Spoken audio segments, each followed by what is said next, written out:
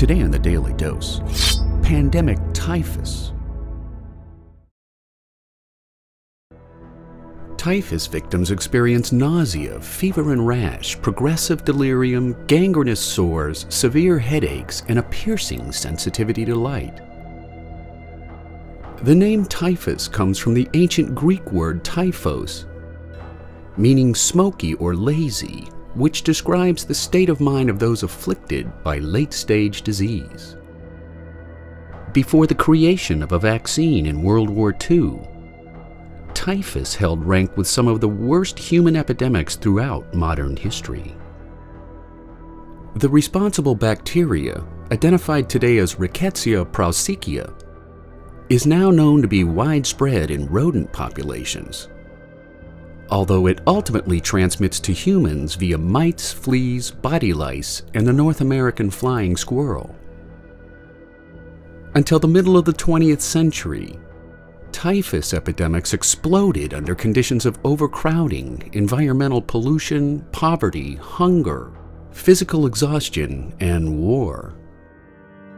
American bacteriologist Hans Zinser once wrote that typhus came to be the inevitable and expected companion of war and revolution. No encampment, no campaigning army, and no besieged city escaped its wrath. In 1489, when the Spanish attacked the Moors in Granada, of the 25,000-man army active in the campaign, 3,000 were lost to combat, while 17,000 were lost to typhus. During the 30 Years' War, when Catholics, Lutherans, and Calvinists fought for religious superiority in Central Europe, typhus again felled more troops than combat.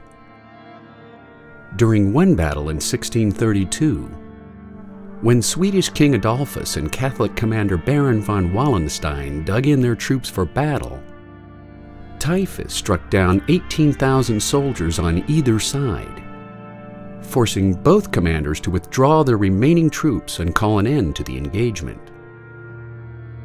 During Napoleon's retreat from Moscow in 1812, of his 500,000-man fighting force, 80,000 were lost to typhus.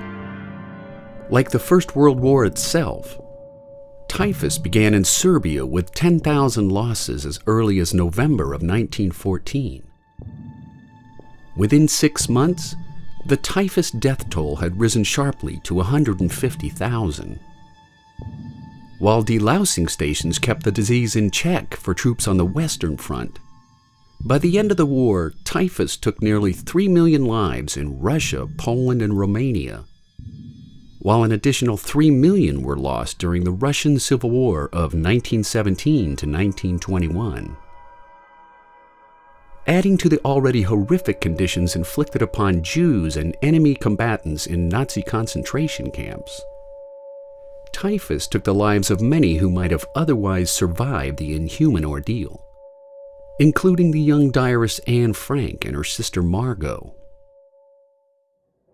In North America, typhus epidemics struck Philadelphia in 1837, followed by an outbreak in 1843 Concord, New Hampshire, which killed the son of Franklin Pierce, the 14th President of the United States. Similar outbreaks ravaged Baltimore, Memphis, and Washington, D.C. between the years of 1865 and 1873. The rise of the Industrial Revolution further strengthened typhus as a killer disease. Combined with foul housing, overflowing cesspools, poverty, malnutrition, and worker fatigue, typhus was a key component in holding human life expectancies to less than 40 years of age.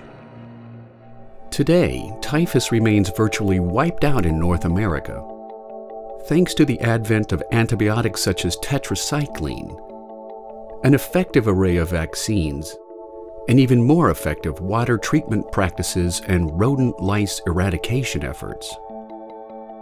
In the Third World, however, while typhus remains reasonably in check, fast-rising urban growth rates in Asia and sub-Saharan Africa present a dangerous potential for additional life-threatening epidemics. And there you have it, the filth disease, typhus, today in the Daily Dose. Get your nerd on with the Daily Dose. And if you enjoyed today's episode, share the link with a friend or colleague so that they too can learn something new every day.